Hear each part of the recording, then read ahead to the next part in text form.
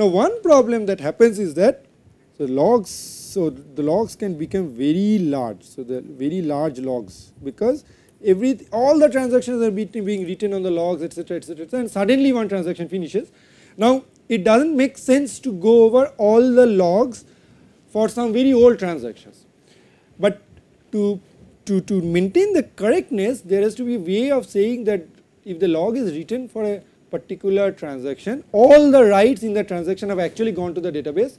The database has actually seen the effect of this. So why is it? Now just to highlight my point, what is being done is that the following. So there is the database which has contained the actual values of these data items, and then there is a temporary copy of the database. So all the writes are temporarily changed in this, so there is a temporary copy, and the log records only the log. If there is an entry in the log, it only says that it has been changed here. Now that doesn't mean that this has actually propagated to the database and has been done, and this is the stable storage. So this part is the stable storage. Okay, so this will never be lost. So the question is, if there are many log entries, then there are many changes in the temporary thing, but it is not sure which temporary things have gone to the database. That's the whole idea. So the logs can go very large, and searching in the logs and finding out which transactions have started but not committed, which has all those things, can become very much time consuming. Now to prevent all of that, an idea is used which is called a checkpointing. I am sure many of you have heard this idea of checkpointing. Checkpointing essentially is trying to make sure that whenever a checkpoint is being taken on the log, everything up to that checkpoint is correct. Now correct meaning the following thing is that, okay, so there is a very large log record and a checkpoint is taken. Now this means that everything that is on the log is being put to the stable storage. So the log up to that point is being put to the stable storage. More importantly, all the pending writes up to that checkpoint, all the pending writes are also flushed to the database. So that means if I say, so there is an entry which says checkpoint in the log. So if checkpoint is being done, so if there is a write entry for some transactions before the checkpoint, this effect has actually gone through to the database. This is made sure. How is it being made sure? It is being actually forced on the database. So before the checkpoint is being done, it is actually forced on the database. The log, etc. The log is also maintained on the stable storage, so the log record also goes. The log is also written on the stable storage, and all the write records in the log has gone to the database. It is made sure before the checkpoint entry is being made. Now here is the point. Why is it that a checkpoint entry will now help? Is that now if the system crashes, all that the log needs to do is to find the last checkpoint. It is sure that everything before that is correct, so it needs to worry only of things after the checkpoint. So even if the log is very large, everything up to this larger part of these things where the checkpoint has been taken is correct, so it does not need to bother about it. So that is the whole point. And just to take it a little bit further, so suppose there is a transaction commit T0, after which there is a checkpoint is being written. So that means, so the fact that there is a checkpoint, meaning that all the write operations for this below this has been correctly written. That means all the operations of T0 have been correctly written. So T0 does not need to be bothered about anymore. This is all done just because there is a checkpoint entry. So T0 is nothing needs to be done. So no redoing needs to be done for T0. That is fine. But there may be other problems in the sense that there may be a checkpoint entry, and then after some point in time there is a commit to some transaction, say Ti. Okay. Now what it is being guaranteed is that every write up to checkpoint is being done, but there may be write entries after the checkpoint and before the commit T1 has been done. So Ti, it's not guaranteed that all the entries, all the writes of Ti is being done correctly. So Ti must be redone. This cannot be avoided. So Ti must be redone. That's the thing. And then anything, suppose there is another thing where there is a start of Tj, and of course there is no, the start of Tj may be here, the start of Tj may be here, and but there is no commit entry, there is no commit entry to Tj, that must be undone, because again the checkpoint only guarantees that everything has been written correctly, but so there may be some write operations before the checkpoint and then the Tj may abort here. So this, instead of this thing, this may be aborted here, or it may not even write abortion. So Tj must be undone, because the checkpoint only guarantees that the writes have gone through there, so it must be undone. So that's the thing. So checkpoint, so any transaction, just to summarize, any transaction that has committed before the checkpoint entry is being made does not need to be bothered upon, because all its writes have gone through correct. Anything that has committed after the checkpoint needs to be redone, and any other transaction that has started but has got no commit entry needs to be undone, even if it is before the checkpoint. That's the whole idea. Okay.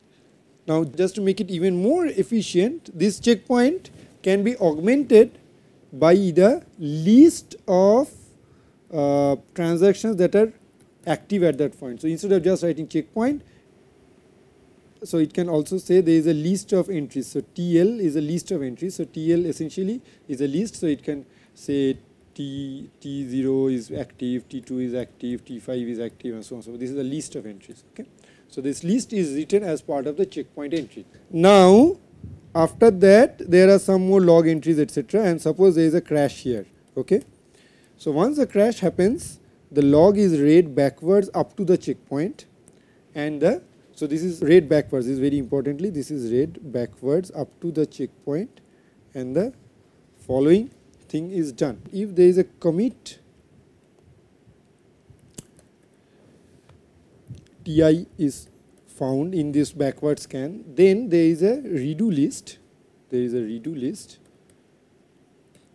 where Ti is added to the redo list. Okay. Now on this scanning backward, if suppose on the other hand somebody found the start of Tj, then there is an undo list where Tj is added. Okay. And suppose there is some other Tk which started earlier. Now note that scanning of the log goes only up to the checkpoint. However, what will happen is that since Tk started before the checkpoint and has not committed, Tk must appear somewhere in this TL. So this is, it must be in the active, in the list of active transactions. So this is the list of, this is the list of active transactions. So Tk must be appearing somewhere in there. So Tk is not found using this scanning, but Tk is in the active list. Then Tk is also added to the undoing list. Of course, if Tk has not been in the redo list, that means Tk, there is no commit Tk entry. If there is a commit Tk entry, then Tk would have been already added to the redo list. Then nothing needs to be done, but otherwise Tk needs to be added to the undo list. Okay. So this is the way how the redo list and the undo lists are being made. And then we follow the same thing. So undos are first done in a reverse order, and then the redos are being done in a forward order. So the transactions in the undo list are first reverted back in the reverse order as they appear in the log, and the transactions in the redo list are then done in the forward order as they appear in the log. Okay. And one more thing, only the operations after the checkpoint. So this is read only up to the checkpoint. So only the operations after the checkpoint needs to be either undone or redone. That's it. Because before that everything has been either undone or redone correctly. Okay. And here is an example to see. Suppose there is a start T1, then there is a write T1, B2, 3. There is a starting of T2, and then T1 commits. Then there is a write by transaction T2 to another named item C with value 7. Then there is a checkpoint. Now this checkpoint will essentially say the list of active transactions, which is only T2 at this point. So the checkpointing is a heavy operation. When checkpointing is done, lots of things need to be checked.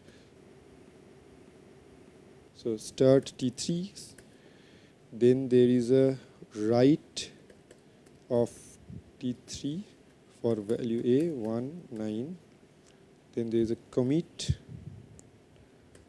of T3, then there is a start of T4, and finally there is a write of T4 for C7 2. Okay, this is the entire list of log record that we see. Fine. So what happens is that so the first thing to find out is that so then there is a crash at this point. Okay, so now the first thing to find out is what is the list of undo and redo list. So the undo list is the following. So undo list and the redo list. So the undo list is, it is scanned backward, there is a start T4 that is being noted, so that is added to the undo list, correct? And then it goes to the checkpoint and sees that there is an active transaction T2, so that is also added to the undo list because that is not in the redo list. So the redo list, it commits and it finds commit T3, so the redo list is, the list is only T3. Now note that T1 is not appearing at all because T1 committed before the checkpoint. That's it. So then the order of operations will be the undo list first and then the redo list. So there are two things in the undo list. How will it be done? It's based on the when it started, etc. So T4 is first undone, then T2 is undone, and finally T3 is undone. So this is the order in which these things will be done. And the order of operations will be the following. So for T4, the operation is the C is written back to the old value, which is 7. C is written back to the old value, and that's the only operation for T4. For T2, nothing appears here, so no operation is being done, even though it has written something back, because you see the point is it goes only up to the checkpoint and does the redoing and undoing of only those operations that appear up to the checkpoint. And for T3, the redoing of this thing needs to be done, so the A is written the new value of 9.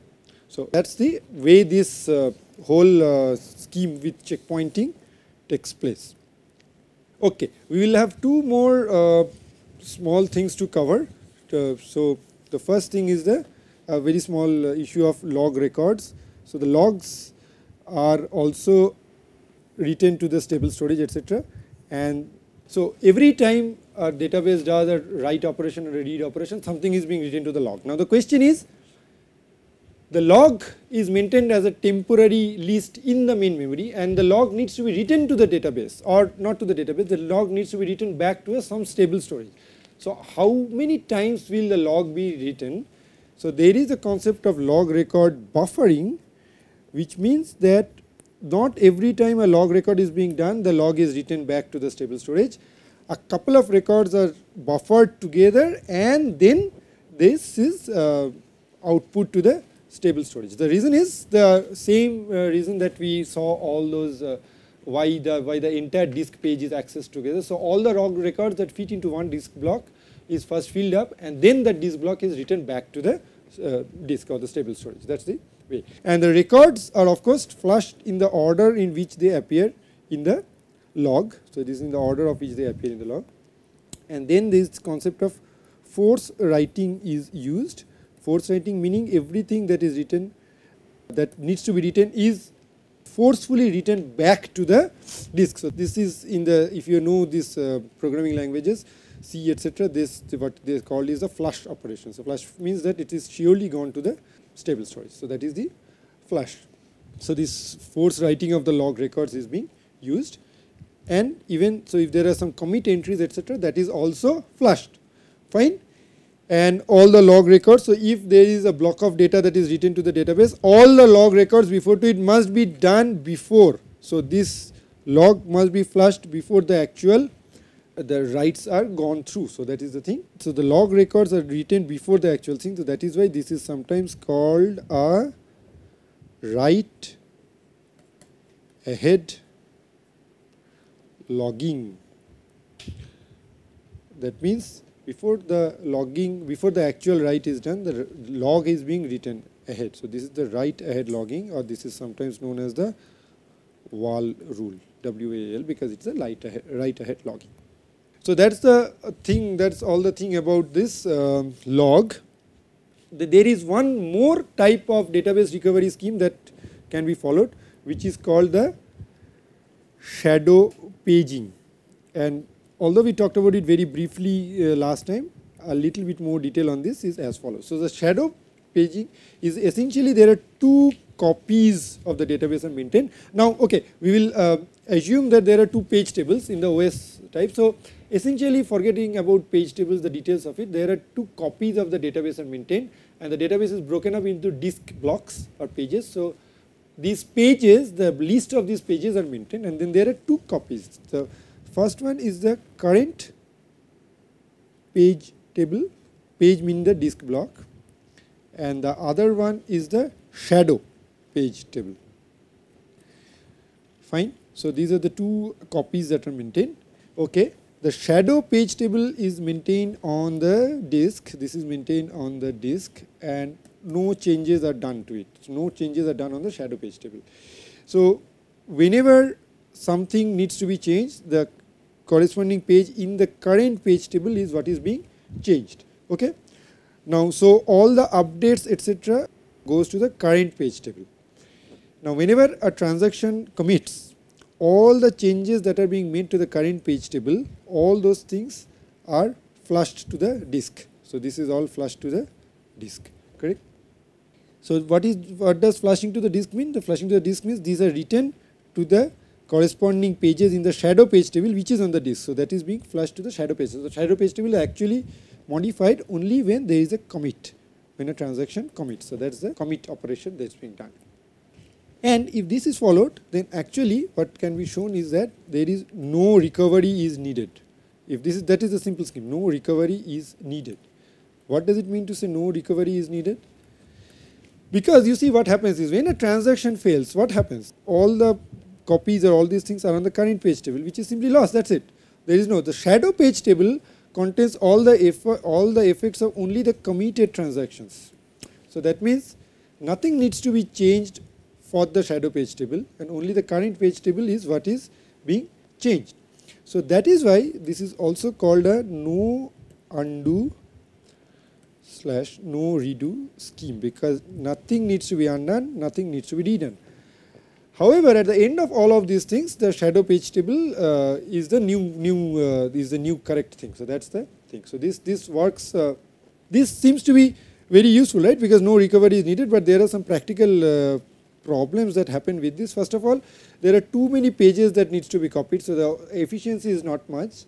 The commit overhead also may be too high because lots of things may be needed to the shadow page table whenever a transaction commits. And the thing is serial. It really only happens for serial transactions. So the transactions must come one after another. If the transactions are being interlaced, then this scheme may not work. So this only works for serial transactions. The advantage, of course, is that no recovery is needed, and so there is no logs, no overhead of writing the logs, etc., etc., etc. So logs are not readed, so there is no overhead of writing the logs.